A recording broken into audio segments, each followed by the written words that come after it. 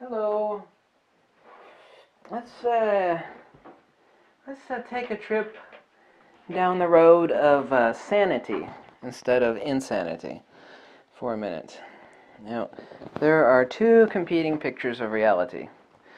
Okay, there is the non-reality, the fantasy land of unicorn farts and pixie dust and leprechauns, as enjoined by quantum mechanics and the idiots of GR, General Relativity, and the cult of Einstein.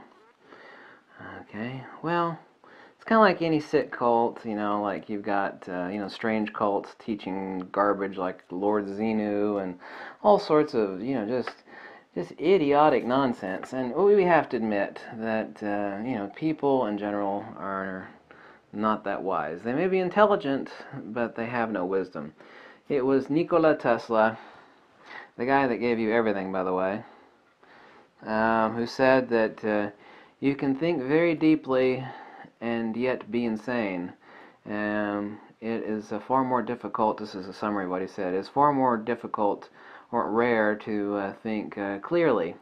You can be a deep thinker and yet be an insane thinker, and Nikola Tesla was right on this.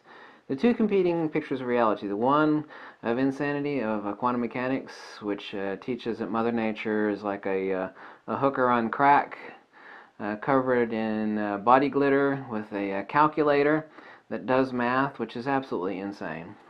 Or a really, really simple picture of the universe that revolves around two principles. It's the conjugate nature of reality. You have force and motion, and you have inertia and acceleration. Obviously, there is no force involved in something accelerating from a standing point. I say, well, that's gravity. Okay, well, we call that gravity. What if we were to travel to the other side of the universe and ask a really advanced race of intelligent beings, I say, why are you calling it something separate? I mean, that which you call magnetic attraction is no different than gravity. The only difference is one is coherent and the other is incoherent. It's like, oh, God, what a revelation that is. Mother Nature is not complex. She's very simple. It is not simplex, but it is simple, and it is definitely not complex. There is nothing more convoluted and irrational and nonsensical than quantum mechanics. These people, to make their own equations balance out, by their own admission, and I'll quote them here in a second, conjure up nonsense that is no different than unicorns and leprechauns. Let's take, for example, Feynman and others have declared in his book QED, Strange Theory of Light and Matter, that magnetism is mediated by virtual photons. This is no different than the Pope, for example, declaring that Mother Mary, healed some sick child. This is insanity. Let me quote them, for example. So taking a cue from quantum mysticism, which is what I refer to, then we ask the expert, the relativist, the idiot involved in quantum mechanics. And by the way, the people that hurl the most abusive, slurs and curses and say the most vile crap on my YouTube channel, especially when I make these videos on field theory, they are all in the cult of quantum. I mean, they say the most vile, disgusting, trashy, filthy garbage you could imagine. I mean, it is a frigging religion. It is a cult. It is a sick religion. So let's refer to them. If you actually dig deeply into their stuff, which I do and nobody else does, taking a cue from quantum mysticism, if you ask them what a virtual particle is, they'll say, yes, a virtual particle is an abstraction which facilitates in calculation and understanding. The term is very vague and loosely defined. It never appears as the inputs or outputs of any experiments. Their existence is questionable at best. However, they are very useful in rendering concepts and making equations balance out. Well, that is reductively no different than saying angels did it. Not one degree of difference exists between those two things. You can say virtual photons, you can say angels. As far as their descriptions and using those things to make equations balance out, there's no difference. It's just absolute stupid. It's insanity. It's nonsense. These virtual particles are quantum ghosts. They talk about the speed of light and the notion of a warped space-time. Well, time is a measure. It has no existence autonomous from motion. It is a measure of magnitudes and their vectors over a given period time. Time has no existence. What about space? Well, space, Poincaré disk model. Space is nothing other than the after effect of the loss of inertia. It has translated into force and motion. Here we have inertia, and here we have force and motion. Oh, the hollow part of this toroid would be space. But it is nothing. It is nothing. It is the after effect. It is the bubble. Space has no properties. Aristotle said this. Sir Isaac Newton said this. Nikola Tesla said this. Space has no properties. The notion that space has properties or that space acts on one thing or another is an absurdity. The notion of a speed of light. Light has no speed. It's a rate of induction of a transverse phenomena over a given period of time. The very principle that a match or this light bulb, emits light, it doesn't emit anything, of course, at the same speed as the sun, a super gigantic fusion reactor is ridiculous. Strike a match, light is emitted at the same speed as from the sun. Well, that makes no sense. Oh, what does make sense is that it is a field perturbation. It is an ether perturbation. The notion that this light bulb or match or the sun is actually emitting something is an absurdity. If there's nothing in the whole universe other than this light bulb and you plug it into some unknown socket, do you think that anything is being emitted from this light bulb? No, it is a field perturbation.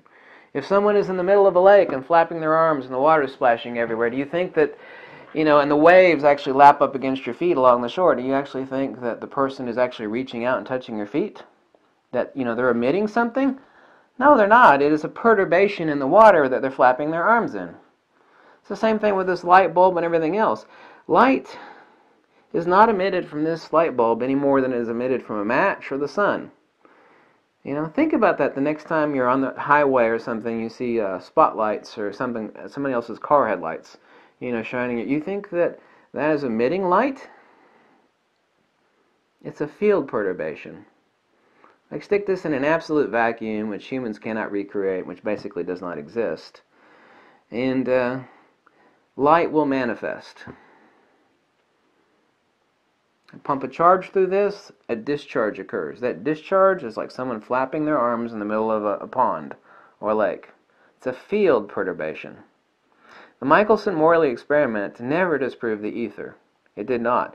Nobody can disprove the ether, because everything is fields, and fields are not particles. Let me actually quote Nikola Tesla here in a little bit. James Clerk Maxwell, this medium of propagation, the ether, must exist. The medium must be a predominant thought in our investigations. Okay, there are only two possibilities, a medium, i.e. ether or inertia, or nothing, i.e. space. And nothing acts on nothing. Nihil ex nihilo. The notion that space has properties or space that acts on something or does something is an absolute brain fart insanity of quantum mechanics and general relativity. Space is nothing. It is a privation. It is like saying a shadow acts upon things. Well, you sit in a shadow, it makes you cold. Therefore, a shadow does. No, you cannot reify an attribute. You can't reify an absence. It's like saying, well, someone died because they're in the middle of the desert and there was no food. Therefore, no food acted to kill the person. That's also ludicrous. You can't say a privation killed somebody. You can't say it did something to somebody. You can't say that space, which is a privation, actually did something or acted upon something else. You can't reify absence. It's Nikola Tesla's quote. Scientists today think rather clearly. One must be sane to think clearly, but one can think deeply and be quite insane. Today, scientists have substituted mathematics for experiments, and they wander through equation after equation and eventually build a structure which has no basis in reality. Nikola Tesla. Here's someone else quoting you about the cult of quantum mysticism. You can always recognize a relativist. They will either ask you for your credentials or offer their credentials without you asking for them or about them. Nothing is more fantastical and a travesty of how nature works than is quantum theory. Its very basis has no relationship to reality. That was Walter Russell. Here's quoting the actual priests of the cult of quantum. These are the priests of the cult of quantum, and it is a cult. It's a religion. It's a damn religion.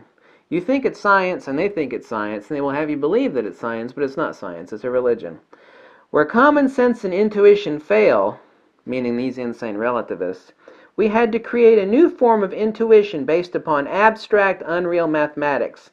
When common sense fails, we must create uncommon sense. That was Leonard Susskind, professor of theoretical physics and the priest of the cult of quantum. Well, that's the definition of insanity. That's the sort of crap they stick you in a padded room for. Here's another statement from Niels Bohr, another co-creator of the cult of quantum. Everything we call real is made up of things that cannot be real. Oh, okay. Here's another priest of the cult of quantum, one of the most insane morons that ever existed. He is praised endlessly. He has a cult following around this demented devil more than anything you can imagine. Richard Feynman. The more you see how strange nature behaves, the harder it is for us to make a model that explains how even the most simple phenomena work. Theoretical physics has given up on this pursuit. Here's Feynman again. He says something to the effect, he says that the more you study quantum mechanics, the more you can not understand it. Anybody says that they understand quantum mechanics is a liar. He even says his own religion is just a sick farce, and that's exactly what it is. These people are granted money to go off looking in particle accelerators for unicorn farts. Give me a 2-year grant and $10 million, and I'm going to go looking for the Omicron particle, which, my math says it exists. If you look at my math, well, nobody can understand the math. It's just a pile of bullshit. Which, by the way, they plug in these imaginary angels, i.e. virtual photons, to make their equations balance out. All literature on this subject, i.e. relativity and curved space-time, is futile and destined to oblivion. Nikola Tesla.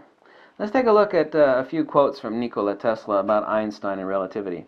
Einstein is a beggar wrapped in purple robes whom ignorant people take for a king.